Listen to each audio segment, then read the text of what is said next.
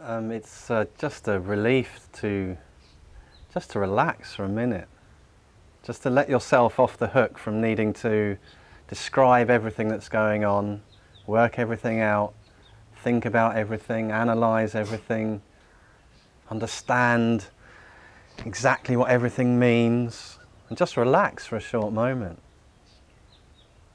Such a relief, just to allow yourself to be exactly as you are. And that sense of relief that you feel is the demonstration of the benefit of relying on open intelligence. And this is not complicated. This is not something that you need to think about. And it's I've shared this before, but my approach was very analytical and intellectual and rational, and that's the way I'd been trained to use my mind, to approach things logically and to try and understand everything by thinking about it a lot. And when I was introduced to this training, of course, that was the way I approached this training, was to try and understand, using my rational mind, what was being stated, to try and understand everything that was said in the talk. Now I can just enjoy the music. And it was really frustrating for me when I came to these talks, and there was something here that was interesting, you know, education in the nature of mind. I'm interested in that, and I'd like to know more. And I'd come to these talks, and there'd be this interesting topic, and the talk would start, and my head would just start to nod. And it was just so frustrating. I was like, I've come here to listen to this talk. I've got to stay awake, and then my eyelids would start to droop, and it was really interesting to see that what was happening there was that I was really just allowing myself to relax, just to relax with everything. And we've been trained to focus in on all of the data. And data is a term that we can use to describe anything in our experience, any thought, emotion, sensation, anything at all that we can describe, we can just call data. And the way that I'd been trained to use my mind was to focus in on the data, to really emphasize the data, to do something with it.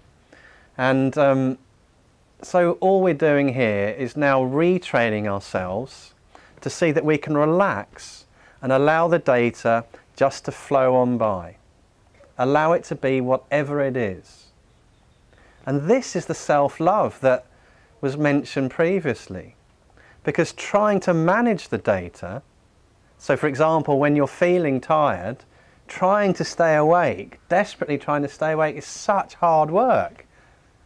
And you probably all know that, when all you want to do is go to sleep, trying to stay awake, it's just this huge struggle. But this is the same with all data, with all experience. As soon as we try and change it, as soon as we wish it was somehow other than how it is, then the struggle begins. And this is really the end of self-love. Because self-love is allowing ourselves to be exactly how we are with whatever we are feeling. Now, my experience is that the data, that the descriptions are completely uncontrollable. So I woke up at about 7:30, and it's about 10:30 now, so a little bit more than 3 hours I've been awake. And I can look back on those 3 hours, and I've had all kinds of thoughts and experiences and emotions. So let's just see. I mean, how many people so far today, in the 3 or 4 hours you've been awake, have felt lonely? How many people have felt that? How many people in the 3 or 4 hours you've been awake have had some kind of physical pain or sensation in the body that's really seemed troubling? How many people woke up and felt really sleepy and like it was difficult to get up? And it's like, this is just so normal. All of these things are completely normal. And there is nothing wrong with feeling any of these sensations. And the only way that we can discover that for ourselves is by allowing them to be as they are for a short moment and relying on open intelligence.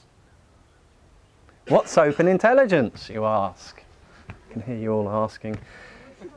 To recognise open intelligence, you just need to stop thinking for a moment. Just for a brief moment. Allow yourself to relax right here and now. And there's an intelligence, there's an alertness that is naturally present.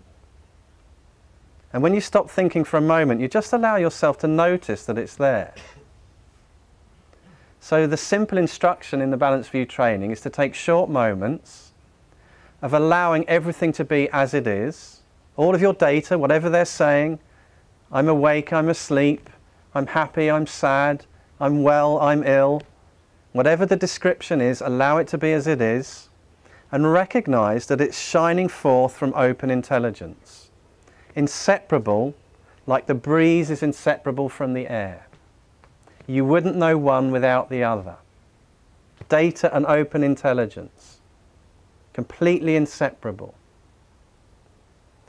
And when you have this instinctive recognition with one datum, then you begin to see that you have the capacity to repeat this recognition in all kinds of situations. And this is vital, because you need to gain certainty that this is the case. It's great to have this as an intellectual understanding, but the instruction here isn't to take short moments of thinking about open intelligence. The instruction here isn't to take short moments about thinking about short moments.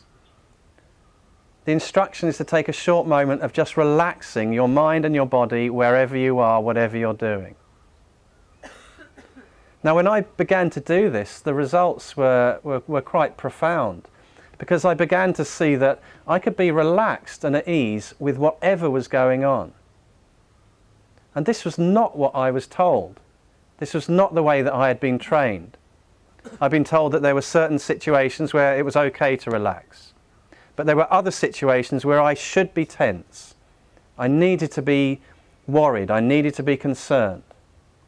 Now in India, there's a whole range of experience for you to test this on.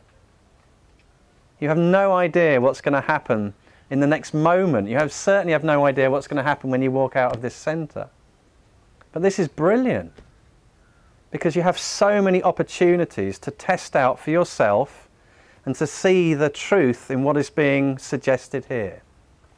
Is open intelligence naturally present at all times? Is everything you're experiencing experienced in, of, as and through open intelligence? And you can test this out for yourself in short moments of just relaxing and allowing the data to be however they are. Now, I was fascinated by this. Finally, here was something that I could check out for myself and discover what was fundamental in my own experience. What was the nature of my mind? What was it really like? Because I'd read so many books, I'd heard so many beautiful things said about it, and yet this beauty and this wonder of existence that people talked about just wasn't my experience. No matter how many books I read, no matter how many beautiful quotes I saw online or incredible things I heard about life, I still woke up some mornings and I felt miserable, and I felt depressed, and I had a stomach ache, and I had a headache. So surely this was evidence of there being something deeply wrong with me, of me having some fundamental flaw. I shouldn't be feeling depressed. I'm in India, I'm on the beach. You know, it's beautiful here, and yet I still woke up and I felt depressed some mornings. And that did not make sense to me. So with all my rational, analytical training, I was left completely confused because it did not make sense logically. Now, when I began to relax for a short moment with something like depression or a headache, that was really interesting, because I could see for myself that the headache or the thought of depression was only known in, of, as and through open intelligence. it was also a datum shining forth in exactly the same way as when I was feeling happy. And the reason I knew that was because I took a short moment when I was feeling happy too. So this was a tool that I could apply in all situations to become more and more familiar with exactly what was actually really going on for me in my life. What was really the nature of my mind. Not what I'd read in books, not what other people had told me, but discovering for myself very directly and instinctively recognizing that my mind was completely wide open and clear like a cloudless sky. None of the data ever affected this openness. And the more I relied on this completely wide open, clear mind that was always expanding and opening, the clearer I saw everything that was going on. And I saw that I did not need to behave as if I was a victim to any of these passing data anymore. And that is self-love. I see that I have a choice. And at the beginning, that choice seemed very challenging at times. So it was confusing. Well, I've got a headache now. You know, okay, right, I can take a short moment. I can recognize that this headache is shining forth from open intelligence. But am I allowed to take medicine or not? You know, is that included? And those kinds of questions, really practical questions, are brilliant. But to come and ask for support with something like that is perfect.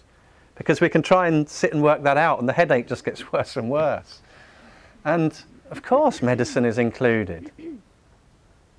So it's great if you've got a headache or physical pain or stomachache, take short moments all throughout that process and recognize everything around that experience, every description, every sensation in the body is data shining forth from open intelligence. And then take a ibuprofen or an aspirin or whatever you like and continue to take short moments.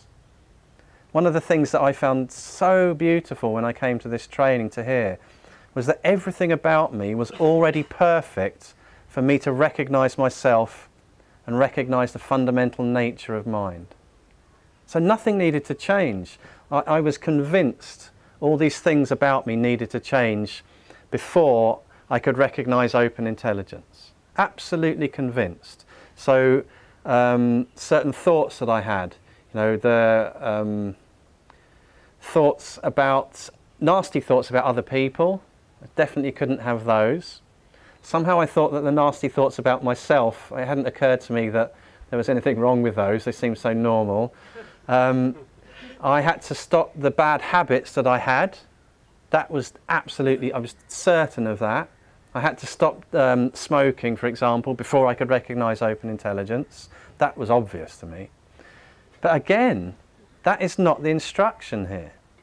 The instruction is to take short moments with whatever you are doing, wherever you are. Take short moments when you're smoking and take short moments when you're not smoking. Take short moments with the cravings to act on an urge. Take short moments when you're indulging that. And take short moments with the guilt that arises afterwards. All of them shining forth equally from open intelligence. And when I began to see that, then the perspective shifted.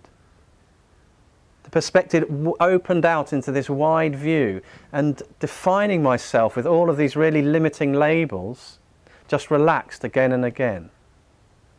And to recognize that I was this intelligence that was completely wide open, always expanding. And as I relied on that intelligence, my capacity to make really clear decisions about what was going to be of most benefit just continued to increase in a completely effortless way. Not struggling with my data, not trying to be something that I wasn't, allowing myself to be exactly as I was, one short moment at a time. Really getting to know myself with everything about me.